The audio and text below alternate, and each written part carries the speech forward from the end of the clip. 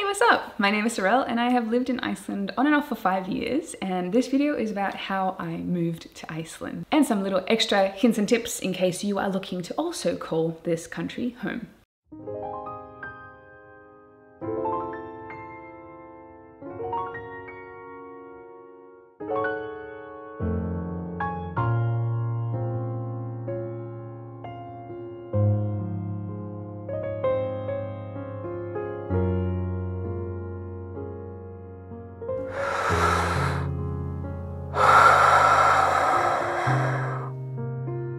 The reasons to move to Iceland. Nature, of course, pure air and water. There are many less people. It is a much colder climate if that's your sort of thing. Highly creative environment. Because there are so few people here, you feel like you're not just a number. You actually feel like you could be somebody. I have a video which touches on the pros and cons of living in Iceland, including the difficulties of living here, because it's obviously not all unicorns and rainbows. Every country has its downsides, so you can check that video out on my channel. Also, if you're interested in the actual journey of how I ended up coming to stay here, it was very unexpected that I was going to live in Iceland. There is a video about that as well on my channel. Let's get into the logistics. Visas. I am one of those lucky ducks that has dual citizenships. So I am Australian as well as Polish. I have a Polish passport. And since Iceland is part of the Schengen zone, it means that for me, I just had to walk into the immigration office and apply for a social security number, which is called a kennitala. Now you have to apply for this if you're gonna be here for more than 3 months. Since I didn't have any jobs lined up, I had to show that I had enough cash in my bank account to support myself, which is roughly, or at the time, it was about 7,000 USD. Now I had worked my butt off in Australia for 4 years prior, so I was able to save up enough cash to stay here, which was awesome. But the money also runs out very fast because Iceland is very expensive. I'll touch on that a little bit later. Once I received my kennitala, I was able to apply for my bank accounts, get healthcare. I could get a job, but getting a job is not the easiest thing in this country. Now, if you aren't from the Schengen zone, it's a lot harder for you to live here. So my friends from the USA and Australia actually came over to Iceland, and the way they were able to stay for longer periods of time was actually to enroll in learning Icelandic. This student visa allowed them to stay for 1 year, but they were not allowed to work here. After a year, if you don't have a different visa, you have to leave. And here's my fiance's story. Someone outside of the Schengen zone, how he was able to stay in this country. It's recording. That you have to say action. Action. So unlike Sorelle, I wasn't born with a European passport. I only have an Australian passport, so it's much harder for anyone outside of Europe to move here to Iceland. You need some kind of special visa to be able to come here. The initial visa that I came here on was a specialist work permit. Now you do have to have a company sponsoring you on this visa, and you have to have some kind of special skill that is missing in Iceland. So don't think this is an easy route. You have to have some kind of special qualification or credentials. That visa is also only valid for 1 year at a time, so it has to constantly be renewed every single year, and the same company or a different company has to be sponsoring you for that visa, otherwise you cannot get it. Thankfully now I'm on a much more flexible visa. I'm now registered as the spouse of a European citizen. Now one of the benefits of Sorelle being European is that we are registered as a cohabiting couple, which means I can get a 5-year spouse visa at a time. So it's much easier than the visa that I needed to get previously. Now luckily I will also be getting my permanent residency this year because I've lived in Iceland long enough to be able to get that. And next year I'm eligible for Icelandic citizenship, which is definitely something that I'm going to apply for. Now let's talk work. I personally work online, as do a lot of my friends. They're in the same industry, photographers, so it's freelance work, and they get the jobs by word of mouth, working really hard and pitching to brands. Previously, 40% of jobs were in tourism. I presume this will bounce back in the future, but when?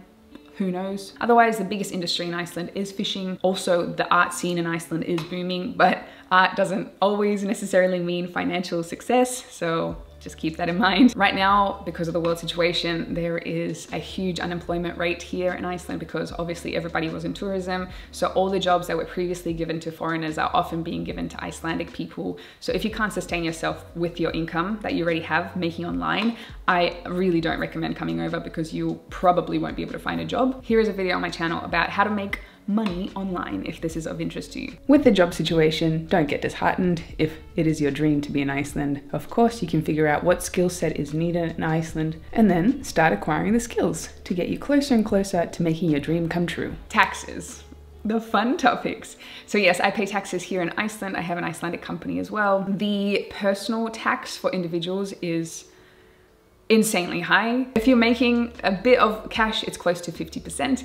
The company tax here is a little bit more forgiving, except the accountant's fees are not so forgiving. Moving on, things to note. Finding homes. There is a link in the bio for Facebook groups of where you can find accommodation. Cost of living. Yeah, so as I said, I had some cash saved up when I arrived in this country. It ate it up so incredibly fast, to the point where I was just going for a small coffee run, you know, just to treat myself every now and again. And it would bring tears to my eyes how painful and expensive it was. So if you're thinking of coming over here, please really keep that in mind. If you want to start off your life here, just as a FYI, my favorite secondhand shop is it's so nice. It's called the Good Shepherd or Goðahedrin. Great place to get the basics of kickstarting your life here in this country. Transport. So the public transport in Reykjavik is quite sad. It's a really sad situation. It's just not very good. There are buses. I've tried. It's just a little bit painful. If you have to, you'll manage, definitely. There's also scooters that they have. Get a bike if you can. Obviously during winter, I wouldn't recommend getting a bike because that would just suck. So my preference is to have a car, and I actually have a rental car because the maintenance on cars here in this country is extremely regular. This winter itself, 3 times our windscreens cracked. 3 times from rocks hitting the windscreen. It was, plus the regular tire changes, and the cars here, they don't last very long because they just get destroyed by the weather. So I personally have found it quite useful to have a rental car so that when something goes wrong, I can just go boop. You can have long-term rentals here. I get mine from Glaciers. If you're looking to get a car though, good place to buy is bilasolur.is, which is carsforsale.is. My chair's creaking a lot. Sorry about that. And finally, integrating into society here. Recently I spoke to a friend and he said that it takes about 2 years to integrate into a new country and to feel like you're at home. So I've been here for 5.5 years, but throughout that time I was traveling almost non-stop. So I can't say that I was even slightly integrating myself into this world. But December 2019, when everything shut off, I've been here almost full time. And it's been a process. I can feel the pains of integrating into a new society. It's just different. What I found is I have to stop comparing this place to other places, because obviously there are so many great things about this country, but also so many things that are painful about this country. You're gonna get island fever. It is a small island, not everything's available. The pace of life is a lot slower. It is extremely dark, so it can be hard. One thing we have to keep in mind is that this place is so safe. There is delicious fresh water and the air is pure. The nature's brilliant. There are less people. There are opportunities if you squeeze yourself into the right sectors of society, and the people are just amazing. They are so kind, to the point I think Icelandic people, I think you might be too kind. I recently have started to notice that with the increase in foreigners living here, you're starting to give up your language for us.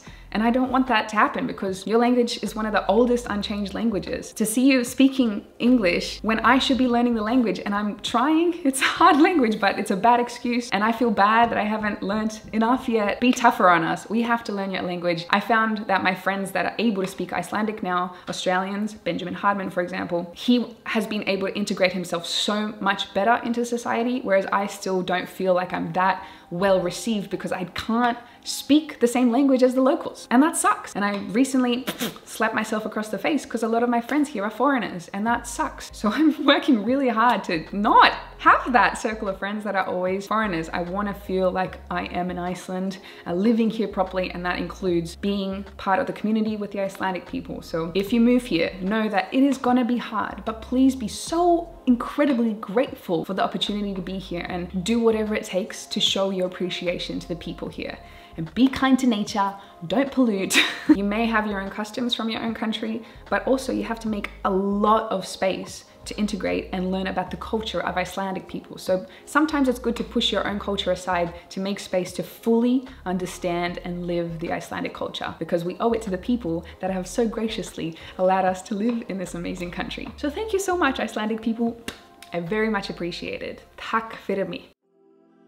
And here is a message from our sponsor. Squarespace is a magnificent tool for business owners and artists like myself. It's a very easy platform to use. I personally don't like to fumble around with systems. I want it to be an easy process for people to find me, to sell my products, to have a beautiful online presence. And Squarespace does that. Of course, there's the Unreal 24/7 customer service that comes with Squarespace, as well as the drop-dead gorgeous award-winning designer templates, which ensures you look professional even without having an eye for design. You also have complete marketing tools, including email management, management, top analytics tools to track the performance of your webpage to continue refining and improving the results of your business in real time. Squarespace hosts your content seamlessly. Text, video, photos, of course, but also audio blocks can be inserted in case you're a podcaster, for example. Tag the audio for iTunes when your audio block is placed in a blog. Rejoice with Squarespace member areas, a gated community which allows for an extra income source. Squarespace already has powerful e-commerce capabilities, but now with new third-party tools, it can help you manage inventory, promote products, streamline bookkeeping, reconcile and file sales tax, and ship items across the globe. And that's just a few of the amazing aspects of Squarespace. Head to squarespace.com for a free trial, and when you're ready to launch, go to squarespace.com/Sorelle to get 10% off your first website or domain. Thank you so much for watching. If you enjoyed, make sure you subscribe. Plenty of videos on my channel about Iceland. I think you will get basically all the answers you need about Iceland and more, and photography insights as well. Here's my Instagram and Twitter if you'd like to see more. And until next time, ladies, gents, boys and girls, and everybody in between,